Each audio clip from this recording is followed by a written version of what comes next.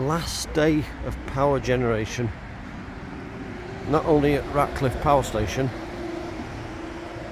or the last day of coal powered generation in the UK.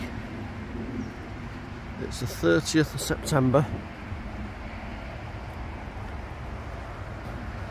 2024.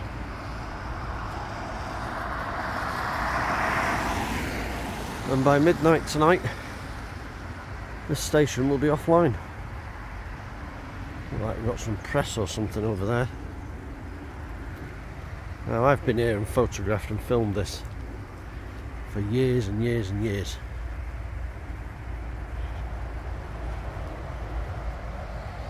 It's funny how the cameras aren't following anyone now, isn't it?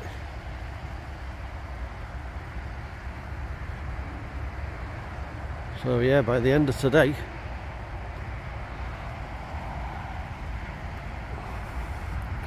this will be offline. It's funny because I filmed Fiddler's Ferry on its last generation day, and the weather was pretty much the same as this.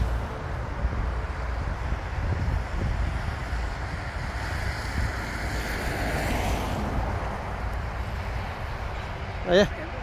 You alright? I'm just saying from Lots TV doing some filming on the power station. Right, okay. Looking for people to interview, turn up like yourself to see the next day. Well, for a few seconds. Will I be on telly?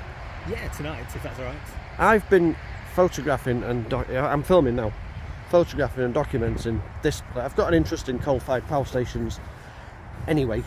My dad worked in them years ago, and the thing about this one, as you well know, is it's not only the last coal-fired station in the UK, but it brings an end to, is it 142 years of coal-fired power generation in the end of an era. Yeah, it really is. And I was just saying on this camera, I filmed Fiddler's Ferry power station in Widnes near Runcorn on its last day, and the weather was identical to this.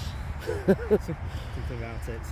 It's just, I mean, it's got to be, hasn't it? But, you know, I mean, it's got to be for the reasons they're doing it, but also it's way past its service life anyway. I mean, they were only built to last for 30 odd years. So this has been going for, what is it, 57 years, yeah. Something like that? Yeah, we weren't sure if there'd be anyone here today, but there's a lot of people turning out to...